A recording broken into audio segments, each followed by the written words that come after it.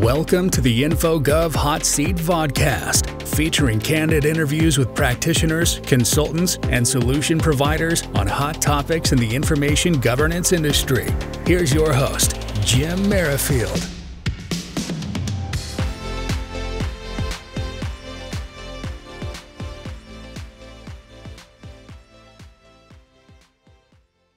Hello and welcome to the InfoGov Hot Seat. I'm your host, Jim Merrifield, and with me today is Kevin Benedicto at Redgrave. Welcome, Kevin. Thank you so much for having me, Jim. Yeah, it's great to have you on the hot seat. I know we saw each other briefly at Infocon, so it was nice to meet you in person. Nice to see you again virtually here. We'll get to the conference in a moment, but before we get to that subject, would you like to provide a brief introduction of yourself, your current role, and one fun fact about yourself? Yeah. Absolutely. Again, I want to start off by thanking you for having me. I feel like I'm in the presence of a celebrity because at Infocon, you're always up at the lectern surrounded by all the fancy people. A little starstruck here. But yeah, thank you so much for having me. My name is Kevin Benedicto, and I'm counsel at Redgrave LLP, which is a boutique law firm that practices exclusively in the area of information law. So we like to say we're a law firm that exists at the intersection of law and technology. I think which is also exactly where ARMA and where Infocon live. So I think it's a really good match that we're always very involved. And so in my practice, I work on the advisory side for information governance, for data privacy. I do cybersecurity work. I'm helping develop Redgrave's artificial intelligence law practice, and also I'm a litigator by training. So was definitely hopefully able to provide some wisdom from that experience at Infocon. A fun fact about myself: when I was a younger lawyer, I got pretty involved in some pro bono cases related to criminal justice and police reform in San Francisco, which is where I live. And actually in 2022, I was appointed to the San Francisco Police Commission. And so in addition to being a practicing litigator at Redgrave, I also serve as a commissioner for the San Francisco Police Commission. Awesome. Well, congrats. Yeah, that's great. Great background. I know prior to Redgrave, right, you were at Morgan in-house as a lawyer. So now you're on the Redgrave side, being able to service clients. And again, thanks for sharing that fun fact. So let's talk about Infocon. I know your company recently attended Infocon in Houston. There are probably lots of takeaways. We've had some time to kind of, settle in after Infocon. But what were your key takeaways, Kevin, from the event? Yeah, absolutely. Yeah, Redgrave was so privileged to get to attend Infocon. We work closely with the organizers and sort of were able to help a lot with the legal track. So for any of your viewers that attended the legal track, we had 7 different panels that Redgrave organized on the legal track. I spoke on 3 of them on a variety of topics, from defensible disposition to tips for Microsoft 365 and Copilot and a lot of AI-related topics, as well as an overview of U.S. privacy law developments and international privacy law developments as well. So a real kind of covered the waterfront of the legal track of the conference. And there were a number of takeaways that I think really struck out to me. And now that we're a little bit out, I think one, just kind of being there at the legal track, is so many people have questions about the shifting legal landscapes in the U.S. and internationally. We don't always have the answers because it's shifting so fast. I mean, the story I shared in one of our presentations was California was the only U.S. state with a comprehensive data security and privacy law. And now there are 20 states that have it, and with more on the way. And so you're really seeing this shifting legal landscape. And there are so many questions. Our panels had so many questions. How do I comply with all these shifting requirements? How do I deal with the fact that Washington requires this and Texas requires this, and our company is global? So many of the ARMA attendees are. So I think one is that there are many legal questions about that landscape. A few others, I really think that IG and good records management is more important than ever with the rise of AI. I know we're going to talk about AI a little bit later. I think it's on the front of mind for pretty much every company these days, whether you are deploying it, whether you're thinking of how can you leverage the data you have to be valuable to as a training set, or whether it's how are you streamlining your own operations with artificial intelligence. It really is that at the moment where good information governance, good records management is more important than ever. And then I'll go with 2 more. One, I'm going to steal from my co-panelist, Jennifer Brown at Genesis, who have a great line that said, "We are as diverse as our data," which I think really resonated with me throughout the conference, where we had huge multinational companies there who have legal departments and IG departments bigger than my law firm. And we had tiny companies where the person there is solely responsible for all IG and all RM and probably also compliance and audit and so many other functions. We have people that operate in 2 states and we have people that operate internationally. And so I think some people have just traditional paper records and some now have AI training data or biometric data. There's no one size all fits solution because we are really as diverse as our data. And the last one really is that when you tie all these things together, when you look at the shifting landscape, when you look at the rise of AI, when you look at how diverse the data set and the companies are, I think we're on the real precipice of a sea change, driven a lot by the rise of AI. But I think that we're going to look back at this as a real inflection point on how IG and RM is looked at within organizations and within the industry. Yeah, I completely agree. Those are some excellent takeaways. Of course, AI has taken center stage, and I know you mentioned in the outset that you're focused at Redgrave around deploying an AI practice. So there were lots of discussions around AI. I'm sure you were central to those conversations. And I do agree with you that IG professionals need to really stay ahead of the curve. So what advice do you have for IG professionals that are listening to this podcast? What should we be doing or focused on? Yeah, I mean, that's a great question. I mean, I think by my count, more than 80% of the panels at Infocon either were directly about AI or were not, but at some point had in a slide or in a reference something about AI, because it really touches every part of our industry and really of all industries. I spoke recently at an event about AI for the Santa Clara County Bar Association in California. And we talked about how no company is immune to AI in some fashion. Even if you're the most analog, if you're a company that makes silverware and it's a factory, it's about as analog as you can get, it's likely that your hiring process is now involving an algorithmic decision-making tool because you use a provider for that. You know, if you might have a customer service chatbot that is ingesting information and is using AI. There's no industry or company that won't be affected one way or another. Even the choice to not adopt AI tools will begin to have its own implications. So even for companies that don't adopt tools, that choice itself involves having to weigh and look at your tools. So there really is everywhere. So I think that's one thing, is that if you think that I think the same is true for data security and cybersecurity and those sort of laws. If you think that you're not part of that, you need to reassess and look at your things more closely. For example, we had a speaker, Steve Golden, who's at Sony Pictures Entertainment. And one piece of IG that he's responsible for that is kind of non-traditional is closed circuit TV footage from their backlots and from you wouldn't think of that as, oh, I'm capturing data. But under a lot of these new state and international laws, that's likeness data. Is that potentially, like, what are you collecting? What are the implications? So I think that's one piece of advice, is that you're in it. There's no opting out. A couple other things I think I would give for advice is something one of the panelists said at a panel that we weren't part of, but I attended. I think I've been repeating nonstop, which is that the foundation to a successful AI deployment is good information governance and records management.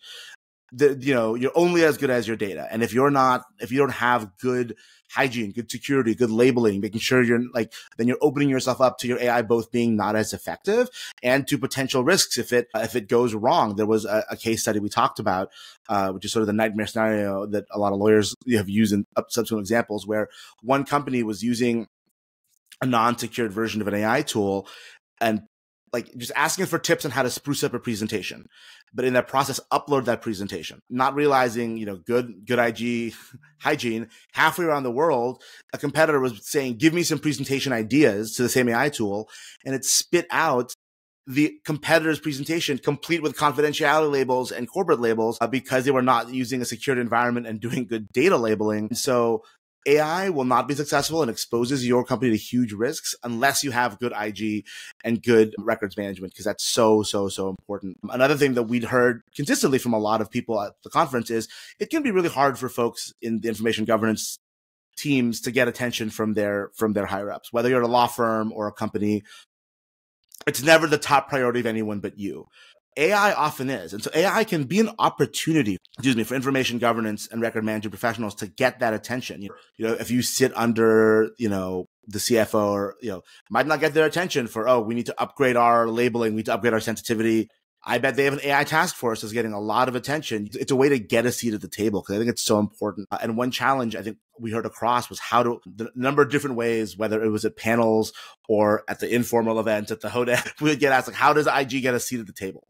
And I think one way is using AI as that entry point and making that pitch that it's not going to work well or it's going to expose you to risk unless we're at the table, making sure we're managing, which is where I think my other piece of advice is don't run from it. Like I said, there's no getting around it. I think as information governance professionals, as lawyers, we're inclined to be more skeptical than maybe our business side folks that just want to be like, oh, I saw on the news, everyone's using ChatGPT. We should be using that everywhere. And so I think there's an instinct to like pump the brakes. And so I think it's about that balance. Like don't run from it because it's going to be like pushing against the sea.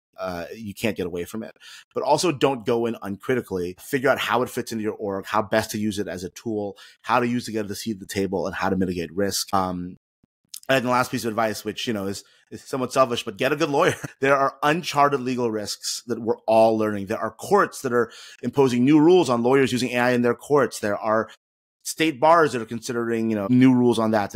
They're Delaware, which is the home of America's corporations, is considering how it regulates AI. And so law firms and lawyers are all learning it too, but you need to find a partner in in a law firm, in your legal department that can help walk through these thorny issues.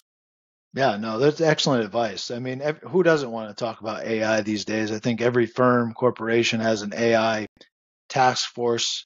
And most of the time, the IG folks are usually responsible for policy within the firm, right? Maybe I see a lot of organizations developing a Gen AI usage policy to have. So maybe that's some inroads there for the IG professional. But you struck a chord with me. I think it's critically important for practitioners and business partners, and even on the corporate side, I guess you could say law firms, corporations, which are clients, and business partners to kind of work together to better understand Gen AI. Because you go to these conferences and all three of those attendees are represented.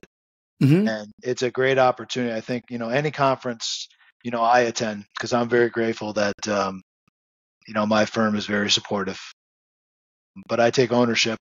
Every conference I attend, I come back and I say, listen, this is what was talked about, and this is what I think we can implement into our strategic plan. This is what I think, and our CIO and I, we work really close together, GC as well.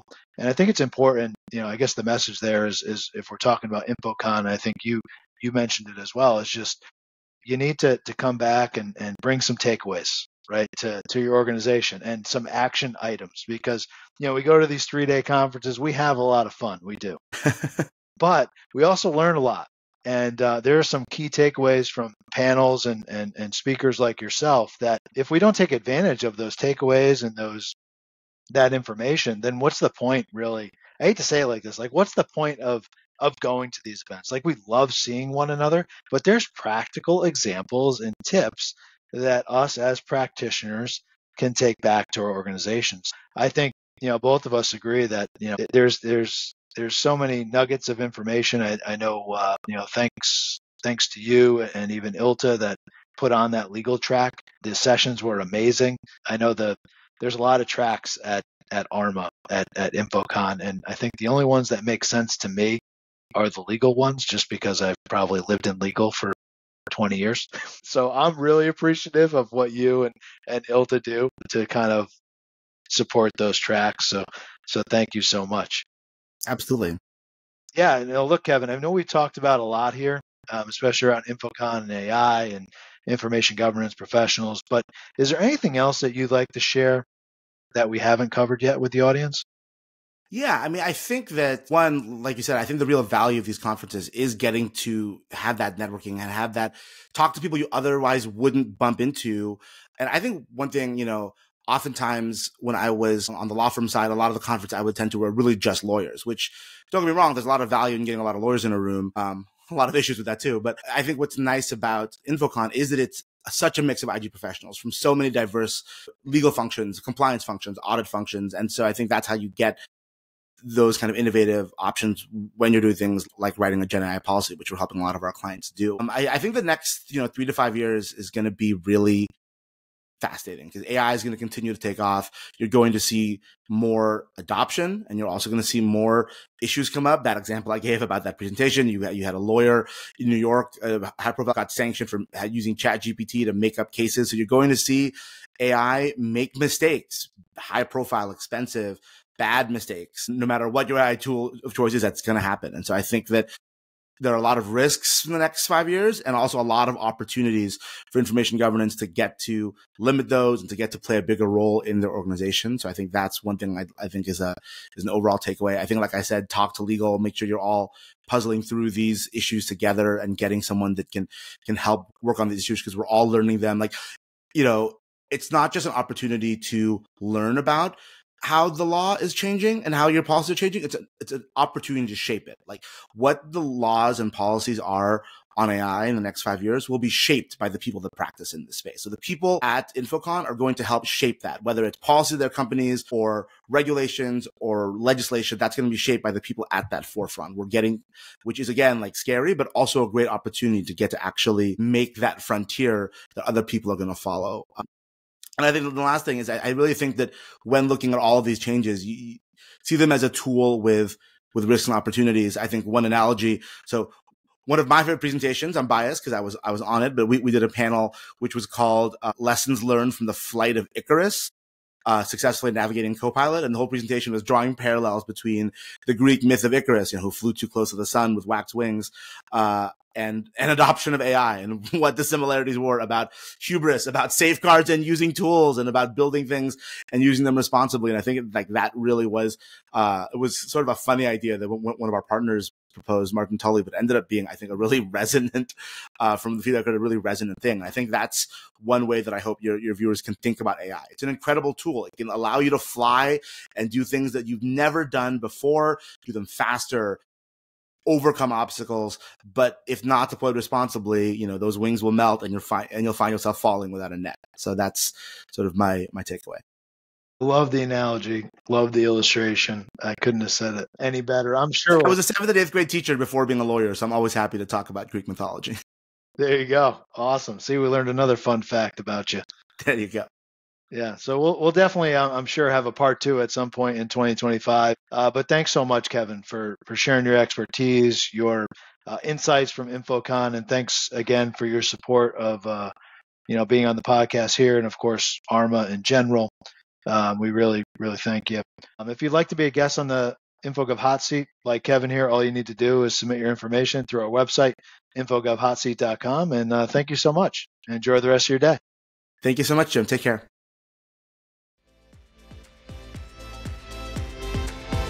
Thank you for listening to another episode of the InfoGov Hot Seat. Follow us on Spotify, YouTube, Google Podcasts, Apple Podcasts, and LinkedIn. Check out our main website at infogovhotseat.com to view our latest episodes and much more.